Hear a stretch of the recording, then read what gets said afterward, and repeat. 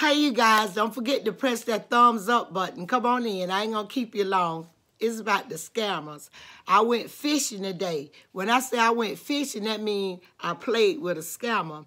Okay, I went on. I was doing a little work on Instagram, posting my videos over. And, of course, anytime you go over there, it's like they pounce on you. So I reeled one in. And I kind of held the conversation. I let him go on and on. I answered all his questions. But then when he asked me, where do I work? I didn't answer. I said, I don't work. And then he say, how can you pay your bills? Oh, he just kept asking, how can you pay your bills? How can you eat? And then, what do you like to do? I said, go shopping.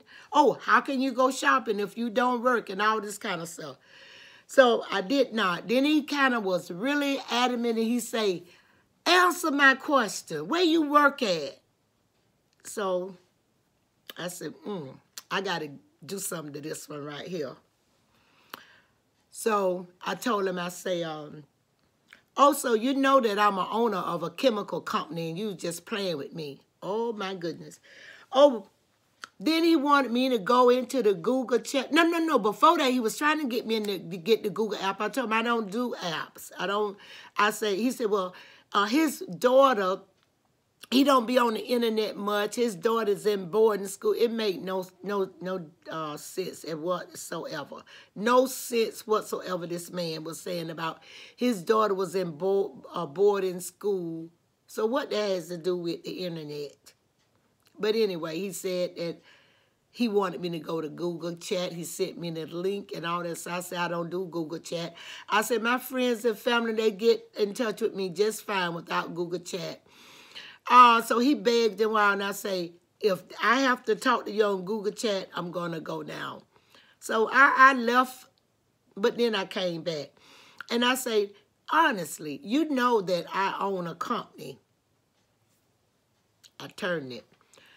He almost flipped out when he thought I was rich because I had said I didn't work, I didn't pay bills, all this kind of stuff. And then I turned right around, and I told him I was at Qatar Airline, get ready to go to Kenya, Nigeria, and I just made up this fantasizing story to this man.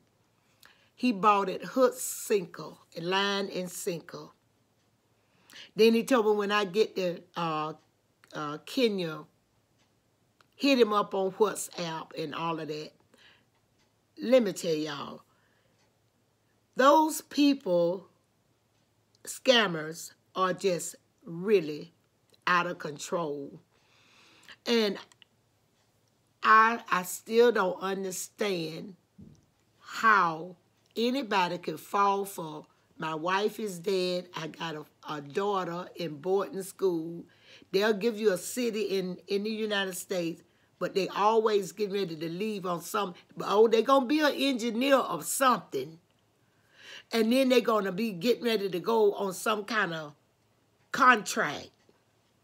It's the same thing, like clockwork. So I just want you guys to know, please, can't you see red flags? Yeah. Who will fall for that? All right, you guys. Talk to you later.